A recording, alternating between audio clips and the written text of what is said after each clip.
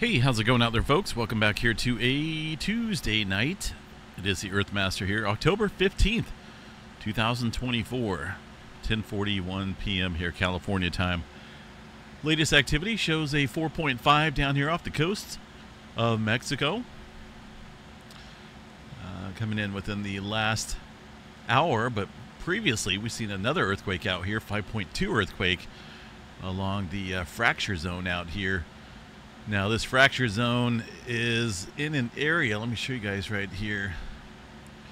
It's going to be off of the Pacific Plate and the Cocos Plate boundary. These fracture zones normally add further strain out here when we do have earthquake activity across the Middle America Trench, and looks like that's fairly obvious right here across the area right now. So we'll keep an eye on this region. It's showing some elevated activity. Again, the latest one, a 4.5 earthquake just off the coast there of Mexico. And let's see here. Is that a new quake coming in? Or is that the previous one? That looks like that... well, that may actually be a new quake coming in, looks like.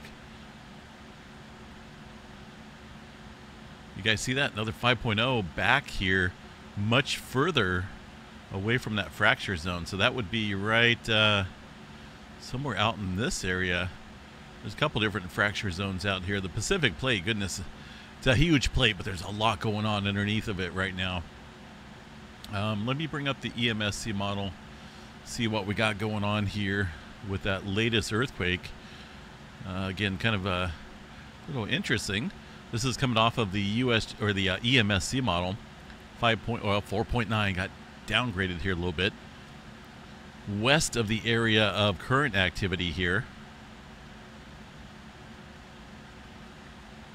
Source parameters have not yet been reviewed by seismologists. We're waiting on that. Looks like the Germany folks there and the EMSC France is reporting the earthquake, but not going to be anyone out there, right, for testimonies.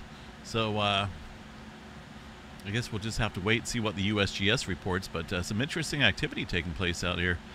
As far as it affecting Southern California, not so much right now. One of the latest quakes here outside of Mexicali, south of the border, for 1.9. Not seeing any elevated activity out here right now across Southern California, but again, that's just a hop, skip, and a jump here in terms of the plate tectonics. So we'll see if anything gets on the uptick here following that earthquake down south there. Quite a bit of interesting movement. Got some swarming occurring right here near Pinnacles. Some ones stirring up out here. Now that is on the creeping section of the San Andreas Fault, which obviously creeps along in terms of locking up compared to the rest of the plate boundary. This is fairly common to see earthquake activity out here in this fashion.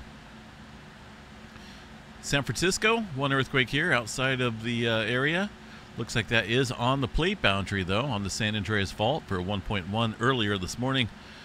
And handful of smaller quakes out here through Northern California.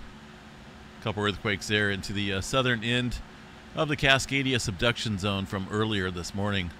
Let's go ahead and take a look here at the Cascadia tremor activity. See if we got anything of any significance going on here. Zero. Nada. Nothing going on here in terms of any type of tremor being reported. All right. Further up and about here, Washington area, still seeing a handful of smaller quakes across the Mount St. Helens area, but really nothing major. Yellowstone, one earthquake this morning there at 1.8. Real quick glance here at the Yellowstone overview shows us that, well, there's not a whole lot of earthquake activity. 1.8 is going to be this earthquake here this morning. Aside from that, some maybe some very small microquakes out there. This is some type of wind event that stirred up there in the afternoon time period. Texas oil fields getting hit out here once again. New Madrid seismic zone in the eastern portion of the country here. Most of these earthquakes here from earlier this morning. Nothing new to report out here. Alaska starting to get busy up here again, it looks like, all through the Cook Inlet area, stretching up into Anchorage towards Denali. Even got a little bit of activity up here across the Berks Range. Mainly small microquake activity. There's some 2s and 3s in there throughout the last 24 hours, but noticing an increase in earthquake activity out here across the area. I do want to double check Earthquakes Canada real quick. Canada, see what's going on up here to the north, where oh, there's a fairly recent earthquake up here.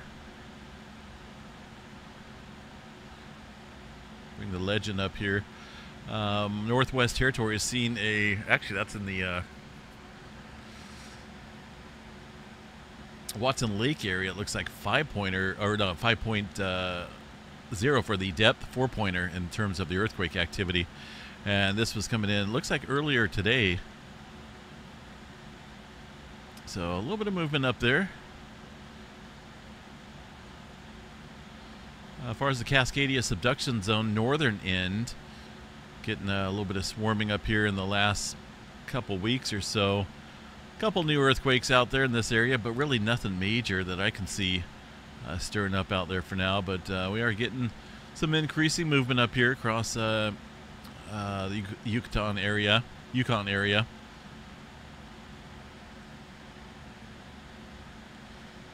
Further out and about here, Kermadec Trench, seeing a little swarm of activity here this evening and early afternoon. A couple 5s stirring up out there across this area of the Kermadec Trench. As far as New Zealand goes, they're lacking activity right now. Somewhat of a deep earthquake here in South Island, 3.4. Some 5s up here across the rest of the plate boundary, the western edge of the Pacific Plate. Fairly shallow earthquake activity. One earthquake there in the Kuril-Kamchatka Trench, 4.2 earthquake, fairly recent. Let's see here. Well, nothing showing up here on the USGS map, but it is on the earthquake 3D globe. Hawaii, that's been the awfully quiet, but that's been a quiet spot here recently. Not a whole lot going on. No major unrest. No unusual activity to note of out there for now. See what else we got across the rest of the world here. Java Trench seeing a little increasing activity, although halting right about here. 4.4, the latest earthquake there. Some movement across the Himalayas as well. Older activity across the Mediterranean, but still fairly active. This has been an area of interest here recently with elevated movement. Nothing big going on, but notice an increasing multitude of quakes there in the last couple days. South Sandwich Trench here with a 4.9. And South America's doing its thing down there. That's where we always see a lot of 3s, even some 4s on any given day. Nothing new across that area. But goodness, the Middle America Trench here looks like it's wanting to move pretty significantly. Even with this odd 4.9 across the plate, or off of the plate boundary. I'd still like to know if the USGS is going to pick up on this quake, because that's a rather odd one. And in an interesting spot. Let's see what we got for historical data out there. Bring this up here and you guys can see where we're at. Well, I guess we do get some earthquake activity out here, although not all that common.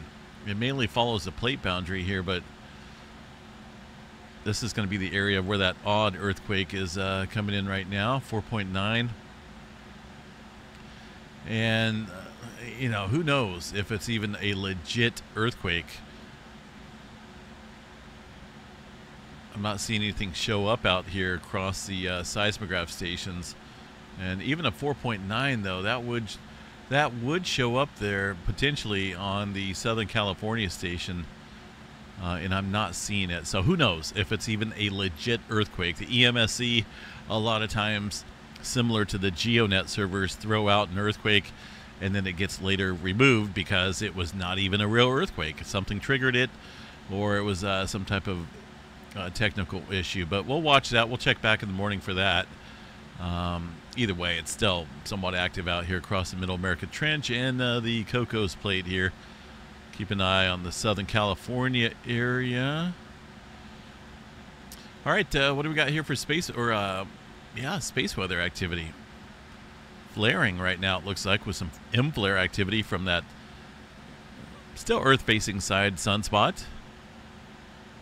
Nothing major. Looks like a low-grade M flare coming in from that area. That's going to be sunspot number, looks like 3852 here. Maybe just one giant sunspot area now. So we'll continue to watch that. That is really the only sunspot area out here that harbors any potential for any, stronger flaring. The rest of the region there we've lost all those large sunspots, so they're out there on the far side of the sun now, and we're left with a whole lot of openness going on out here.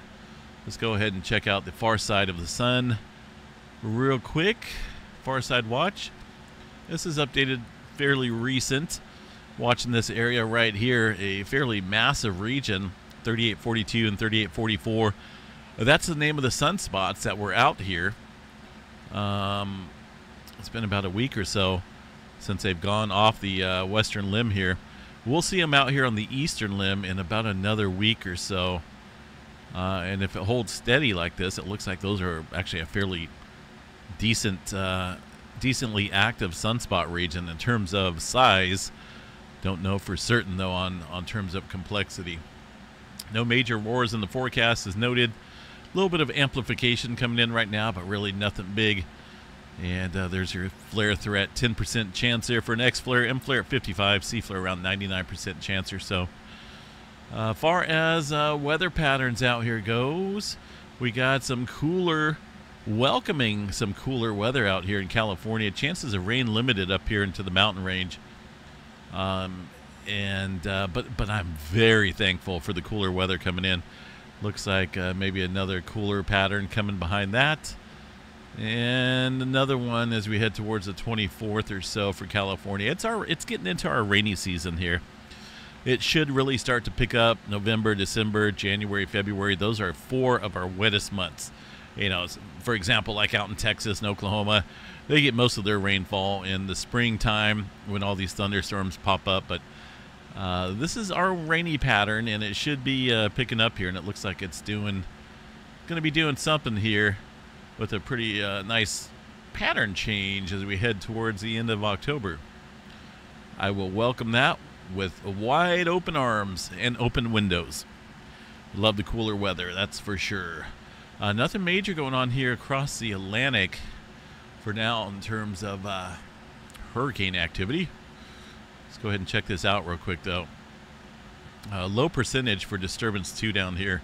Disturbance 1 has a fairly medium 50% chance there of tropical formation here in the next 7 days. This is going to be something to watch. I don't think it's going to get caught up here in the patterns and head out towards the states. I can already see some of the jet stream out here. If anything, going to get pulled out and off that direction.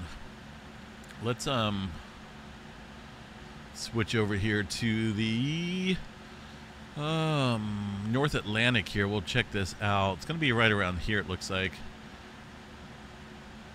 Put that into motion. And actually, the GFS model is not really showing anything at all, which is good news, right? Look at that massive high-pressure Atlantic out here. Goodness, that will keep everything flat and squashed here, keep any tropical development way south of the states and the East Coast here. That is a huge old area of high pressure. Goodness. Look at that monster low pressure up there across this area of the globe. Goodness. So notice all these pattern changes, the lines here getting tight, all the pressure differences out here. It's the fall season heading into the winter season here, and things start to get mixed up, and goodness, that's good. A lot better than just being stale and really not doing anything. So I'm looking forward to the winter. I'm a big-time winter fan. Bring it on. Summertime, not so much. All right, seismograph stations out here look pretty quiet for now. Not a whole lot going on. We'll see how see how tonight goes. We'll catch you guys back out here in the morning. That earthquake is still holding steady. It's still on the map. There's a 4.9. So something's happening out there. If you look here also in the Gulf of California, working its way up northward, we got some 4s and 3s out here in this area. Hasn't quite made it up to Southern California in terms of the elevated uptick, but we'll continue to watch that area. Not a whole lot showing up here on the USGS map, but it is there throughout the last 24 hours. It just seems like it wants to halt roughly around this area right now, but things can change, right? All it takes is a little bit of adjustment, and we'll get things moving back up here again. Alrighty, have a good night, folks. We'll catch you guys back out here in the morning for the Wednesday, right? Wednesday morning update. I'm tired. I'm ready for bed, so have a good night, everyone. Stay safe out there.